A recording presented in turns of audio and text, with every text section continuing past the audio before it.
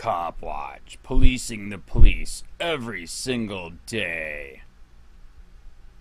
And a blind man facing serious charges after a surprise run-in with a Phoenix police officer. ABC 15's John Genovese is live at 83rd Avenue in McDowell. And John, he's questioning whether the punishment here really fits the crime. Yeah, that man and his daughter were waiting for the bus on their way home. He went inside that Quick Trip to use the restroom and says the scuffle that happened next didn't need to. And I was walking like this, snapping his fingers with one hand, skimming the other on the wall. On Friday, Marco Zepeda was trying to find an open urinal in the restroom of this Quick Trip. I didn't hear anybody coming out. Thinking it was safe to go, he says that's when this happened. So basically, he did this turn and pushed me away, but it screamed to me at the same time. The man pushing Zepeda away was a uniformed Phoenix police officer, but he says he didn't know that because he's blind, and the officer never told him. And I go, okay, no, this is not going to happen to me. Zepeda says he gets cursed at or pushed around almost daily because of his condition. He admits he started pushing back until he felt that officer's radio, then let up and was taken to the ground. And I said a couple times to him, I'm blind, please leave me alone. I didn't know you were a police.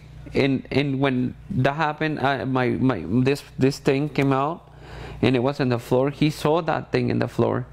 And I turned around to him and I go, look at my eyes, I'm blind. Zepeda spending the night in jail, all over a misunderstanding. He says the officer chose to escalate. He could have said, hey, I'm over here, instead of react too aggressively to me. Now, Phoenix police say that officer did suffer some minor injuries to his face. Zepeda was not hurt. He's now hired an attorney and plans to fight those charges in court. For now, reporting live, John Genovese, ABC 15, Arizona.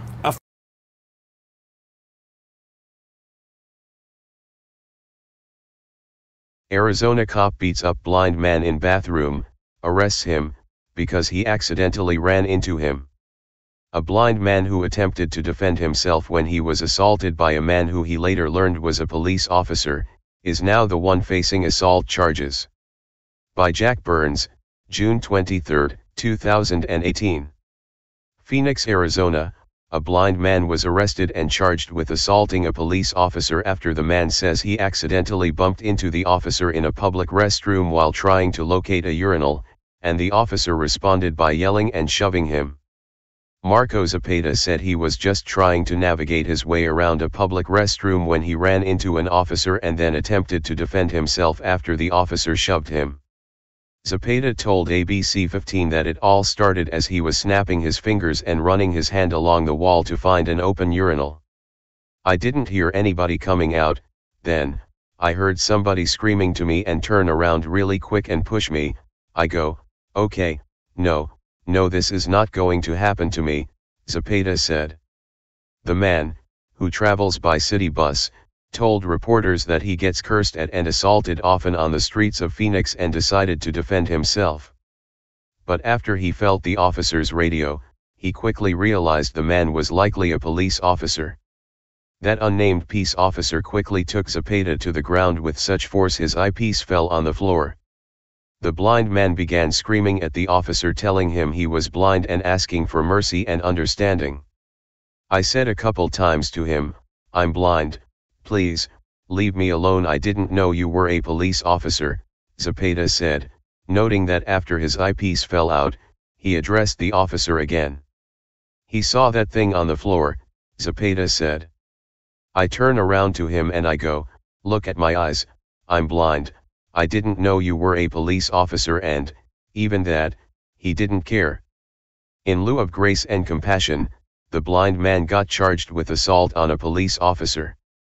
We searched Maricopa County's arrest records online and could not find a record of any charges being filed against Zepeda, even though he spent the rest of the night in jail.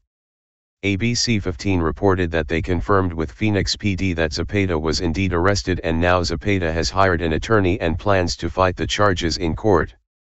Phoenix police also confirmed the officer sustained minor injuries to his face, but those minor abrasions would never have taken place, arguably, had the officer not shoved the man in the first place.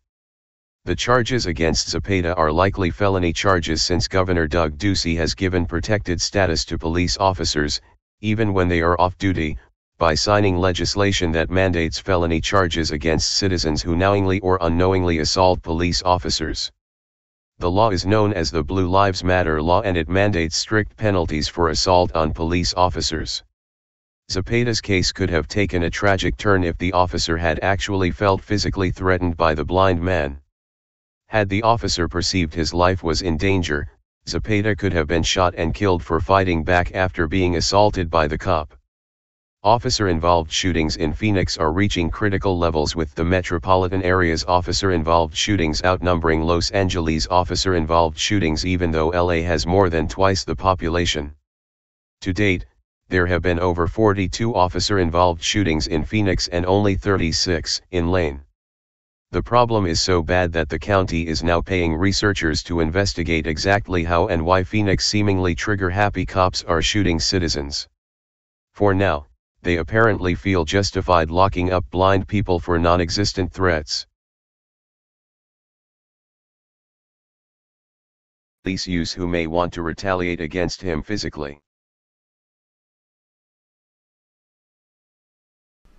Hey Charlotte County, this is Charlotte County COPWATCH, and I just wanted you to know that I am using this stuff under fair use. And also remember to like and subscribe this channel. Also too, keep in mind I do not make any money on YouTube. This is 5 hours work a day, you know, fighting for freedom. And you can donate with PayPal and Patreon. I just want you to think about this. If everybody gives to PayPal and Patreon, Patreon is every month. Actually, PayPal you can do every month. I have 12,000 subscribers. If everybody gives, I can quit my regular job and go full-time investigations on Charlotte County, and possibly even more and beyond. So just keep that in mind. If everybody helps out, I can go full-time doing this. Thanks.